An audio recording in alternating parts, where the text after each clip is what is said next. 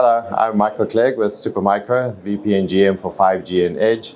And at Supermicro, my role is to really focus on telecom, anything telecom as a domain.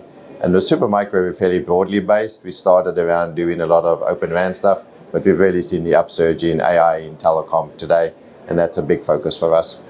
So talking about what we can see at the show itself, I would say AI is the big theme. You talk to anybody and they say really it's AI, AI, and AI.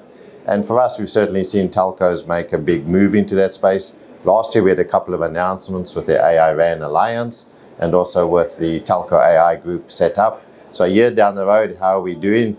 Definitely AI RAN Alliance has taken off, has expanded. Event last night, they were saying they're up to 75 plus members now. Supermicro is a member in them. And actually many of the platforms are running on our Nvidia HGX Grace Hopper platform, which we have here at the show. Getting a lot of interest in.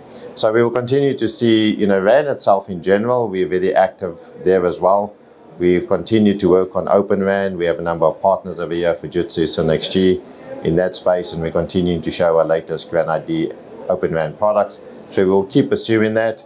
Then we do AI RAN. For us, when I think of telco, it's sort of AI for telco, AI by telco, and AI in telco. AI in telco is where they're using it internally. I think that's actually pretty well established. It's come to the fore now that we have generative AI, but traditionally they've been doing predictive AI for quite some time. It's been under the radar.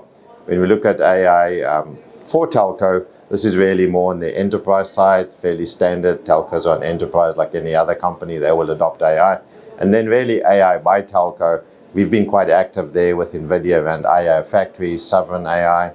We see a number of telcos being ideally suited in countries to actually be the hosting and the provider of AI infrastructure and AI factories as they combine. They will have the internal expertise that they will gain themselves, as well as being able to offer that. And just speaking with one of the recent ISPs, that's a big focus for them, is to go out and now combine that infrastructure, combine those services, and really move from telco to TechCo.